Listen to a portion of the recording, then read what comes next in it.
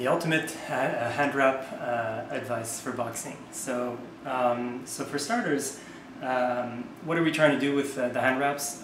We're protecting the knuckles, holding them straight together, and we're also protecting the wrist and tightening that up really, really hard so that when you hit, the impact doesn't blow out the knuckles, and also doesn't blow out the wrist.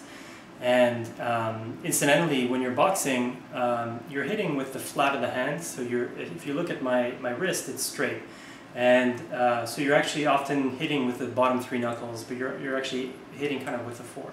And when you're doing you know, karate or other bare knuckle martial arts, you're hitting with the two knuckles. And when you look at my wrist, if I try to hit with the two knuckles, I actually break the wrist. And so if you were to do this with boxing, where you hit much harder and for much longer on the heavy bag, you'll end up with a lot of problems. So just a small detail. But in any case, to start off with, the hand wraps that you get cotton hand wraps. The synthetic ones are terrible because they stretch too much. They're elastic, and so you can't get them tight enough ever, because once you start getting them a little bit tight, they're actually constraining all the blood flow, and your hands will be in enormous pain without actually having the real tension that you want to really hold the knuckles in at the point of impact. And so so that's one thing. The other is, so I get the extra long wraps, the Mexican wraps. I think they're 3 meters long. I'm not sure about that.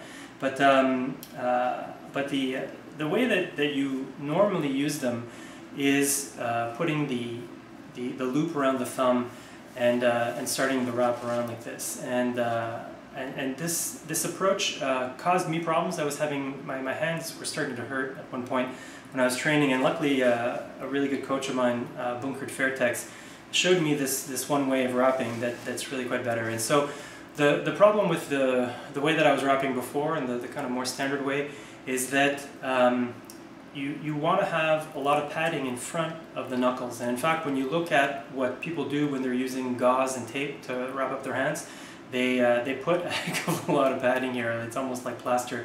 And when you try to achieve that with the wraps just the standard way, what happens is that you end up wrapping too many times around your knuckles. In order to get the padding in front, you end up with too much fabric on the palm side of the hand, and it gets in the way of making a good fist. So so just from experience, the way I'm going to show you now was actually instrumental in allowing me to keep hitting hard on the bag and keep training without hurting myself. And it's really important that you don't get pain from your workouts. So don't mess up your wrist, because it'll be problems for a long time. So in any case, what Bunkert showed me was you start off with the hand wrap and you fold it over a few times like this. And so now you have this extra padding that you put on your wrist, on your knuckles, I mean.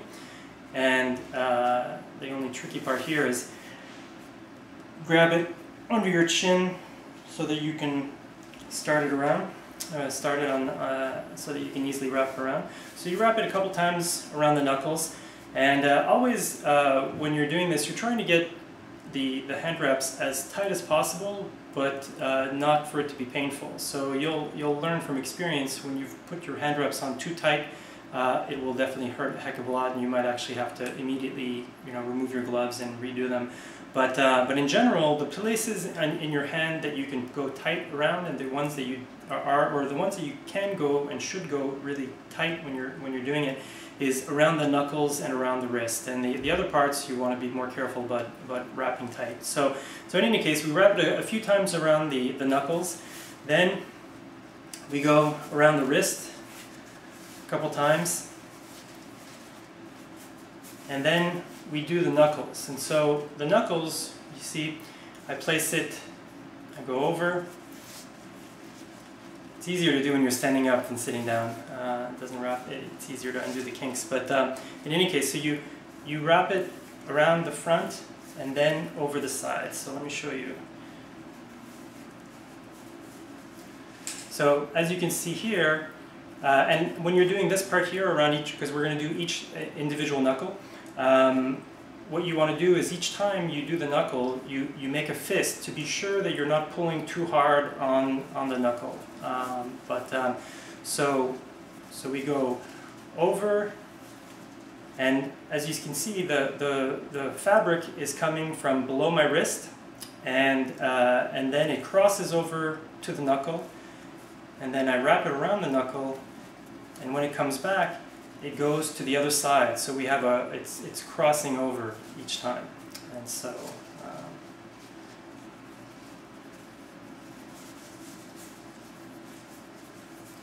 Make my fist each time to make sure that it's not too tight, but I want it to be as tight as possible. As I said, you play around with it and you find out the ways that hurt and don't hurt, or just how tight you can get it. Really, the tighter the better, especially once you start hitting hard.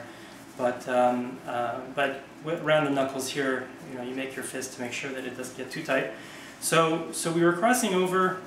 We were coming from the thumb side over into the knuckle, then around, and then back over on the opposite side of the wrist. But when we get to the pinky finger, we're actually going to wrap it around the knuckle the opposite direction. So rather than going on the outside and then wrapping and coming back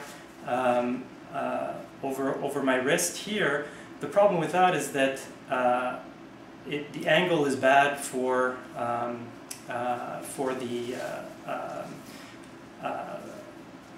holding it off of the wrist. So what you actually do is you wrap it instead from the inside. You bring it back and you wrap it back in the opposite direction. Again, make a fist to make sure that it's tight. And now we're back around the wrist, so we can go.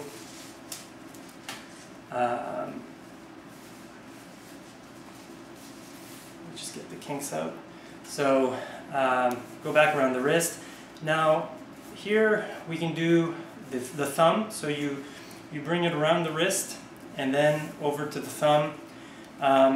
If you're running out of fabric, I think the thumb part is the least important. And so that's the one that I would skip if your wraps are too short or your hands are too big. But if you've got the room, then do it twice. Around the thumb. This is one where you really want to be careful not to get it too tight, because if it's too tight, every time you punch, you're actually pulling on the thumb, and it can really mess you up. So anyhow, then finally we've done twice around the thumb, each time around the wrist once, and now we have just a little bit of fabric left, and we wrap twice around the knuckles, and then bring it back and wrap the rest around the wrist. And it's this last wrap around the knuckles and around the wrist that you want to get really tight. And the best trick here to get it really, really tight and like rock hard, like you can punch anything once you have it like this, is what you'll find is that over time, this is cotton, so it does stretch a little bit over time, and it loosens. So what you do, let's say after your rounds of skip rope or whatever, you can take it and you wrap it. You undo the wrapping all the way to the part that was the knuckles.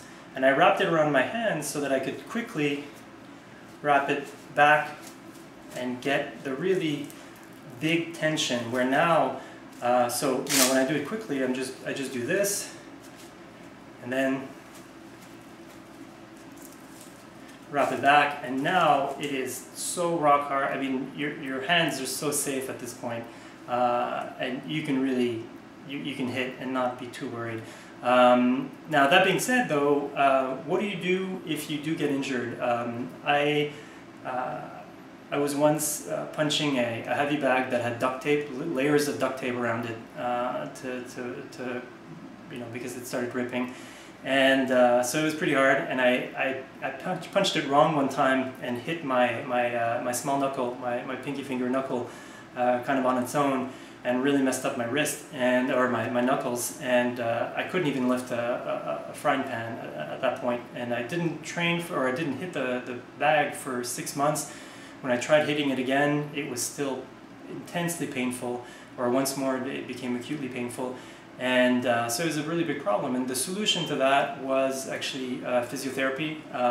What they explained to me was that there was scarring in the knuckles, and the scarring created or left crystals behind that actually would tear the tissue anytime there was strain or impact. And so what they did is they used ultrasound to break down that scarring, and luckily I was able to hit again without any problems. So that was very useful or very helpful as well. But generally, you want to make sure that you're using good gloves, punching bags that are not too heavy, not too hard, and that you're wrapping really well, because you definitely don't want to end up being someone who has hand problems. This could cause big problems later on in life. But in general, as a boxer, you shouldn't have to use the gauze and tape when you're training. It should only be when you're doing a pro fight, and you're hitting a skull instead of a soft bag. So, in any case, that's the. Oh yeah, the other thing I was going to mention is that it's just a small detail. It's counterintuitive. There's no point in rolling your hand wraps. All right, I keep mine kind of in a mess, but not quite, as I'll explain. So the problem with rolling it into a little ball is that after your workout, your hand wraps normally are soaked with sweat, and if you roll it into a ball, then that means that the water can't evaporate easily, and that means that they'll stay wet for a day or more, and they'll start to smell really bad, or worse than they would otherwise. So what I do when I get home from my workout is I hang my wraps on a chair or something. It's better to hang them high so you don't have to loop it over as many times. But if you hang them and you let them dry, they not only dry very quickly, so within a couple hours my hand wraps are dry, and so they're not growing bacteria and fungus for days, and you should wash them regularly too. But the other advantage of hanging them is you hang them straight, so they end up being straight, because that's the one problem. If you leave it in a kind of pile, they get all crinkly, and it's a bit harder to, just a small thing. But yeah, so don't waste your time rolling them up. That doesn't serve any purpose. And so one last point about the importance of the advantages of the cloth wrap over the synthetic kind of stretchy one is that you want the hand wrap to be as tight as possible when you're making a fist and when you're getting the impact. But when you loosen your hand, there should be no tension or very little tension, so that blood can flow. And that's the thing. That's the key to having really the best hand wraps. So with the cotton, and especially with the way that I've wrapped the hand wrap, when I make a fist, then it's extremely tight, and actually the fingers turn a little bit red from blood not being able to flow. But obviously you're only making your hardest fist for a brief moment, and as soon as you stop, bringing everything together and forcing it against the fabric that doesn't give, that's how you get the best protection, and you don't get that at all with the stretchy hand wraps, because they're just putting a little bit of tension, but that's something that can always stretch by 50% if a little bit more tension is put, and like I said, it cuts your circulation as soon as you start wrapping a little bit tight. So for those who couldn't see well enough, maybe because it's black on black, let me show again on the left hand. So you start off by folding it maybe 3 or 4 times, 5 times. So I have my little padding, then I put it on my wrist, or on my knuckles like this, and I actually hold it against my chin at the top so that I can easily wrap it around the first time. And then I wrap around around the knuckles twice, then around the wrist twice. And then, so the first time, or the first 3 knuckles are the same. So I bring it over, wrap it around, bring it back over to the wrist. So do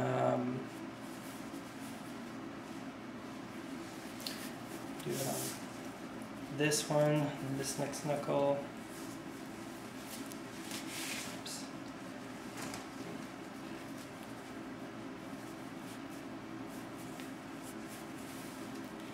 Making a fist each time to make sure that it's not too tight.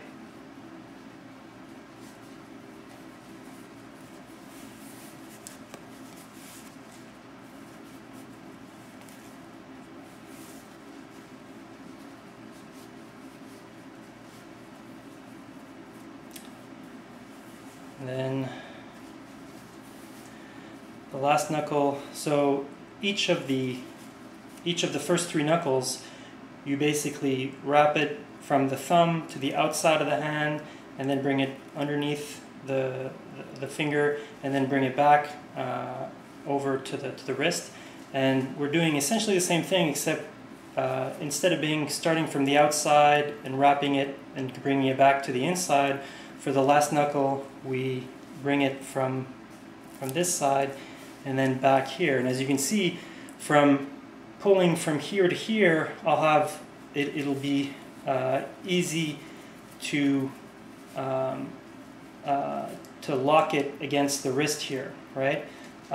If I was instead, if I had done it this way, then I would be bringing the wrap over here, right?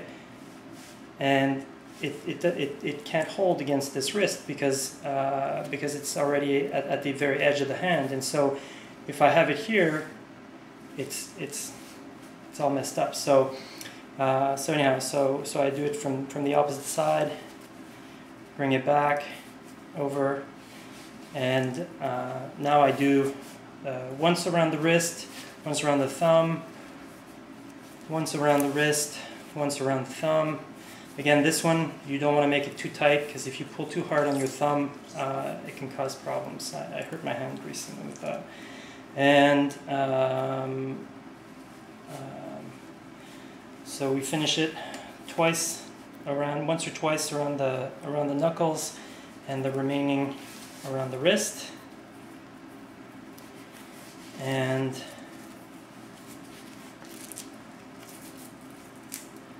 there we go.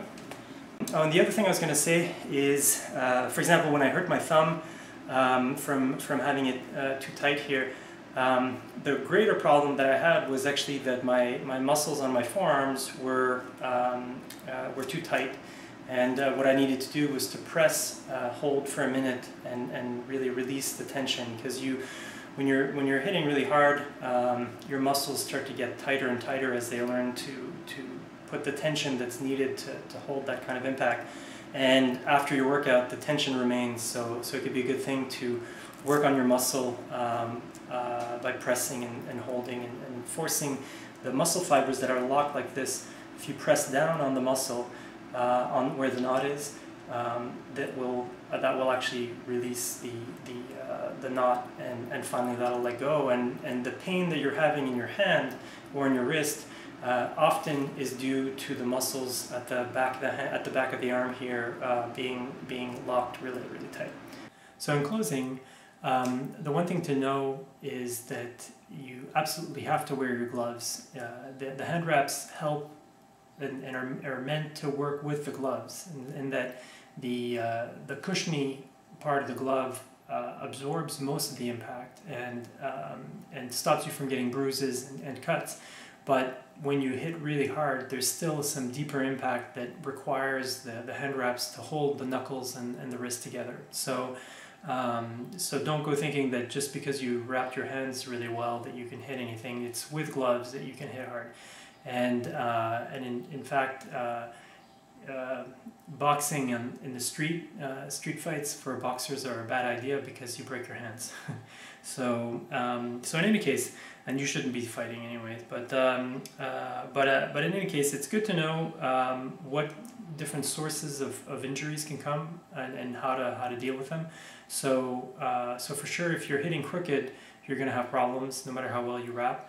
One side thing that isn't really related to the hand wraps is that, so not only do people often hit with their wrist crooked, but people often will hit when they're sending their hook. They'll have their elbow low, and not only do you not have power when you do that, but you also actually mess up your elbow and the different muscles around there. So those are good things to keep an eye out for. But as I was saying, if you've gotten an injury, getting physio to break down the scarring can be really helpful. But if you're curious about the muscle release that I mentioned earlier, the website Jolstro, where this lady sells these books that are extremely effective. I would say that her self-treatment that she teaches people how to do through books and so on is easily 10 times more effective than physio for most injuries, for things like tendinitis and carpal tunnel syndrome, or acute muscle pain, or pain due to tightness in the muscles. It's extremely effective, so you should definitely check that out.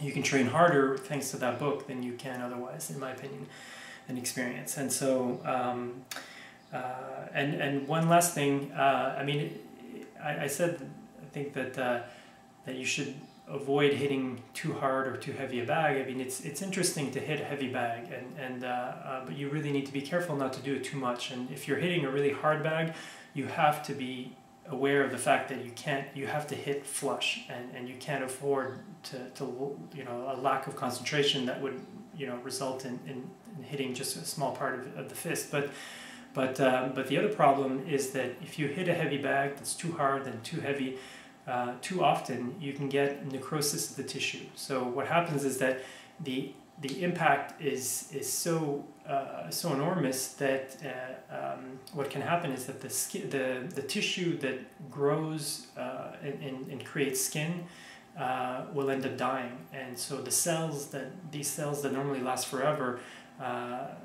die from too much impact, and then you'll definitely have to stop training, and you'll have greater problems. So if you're hitting the heavy bag, try to give yourself a day's rest in between, or aim to just do sparring on the other day, or hit the really soft light bag as an extra bit of rest, because you should be having a lot of fun, and you should be improving all the time, not getting injured and being held back by that. So good luck and have fun. Bye.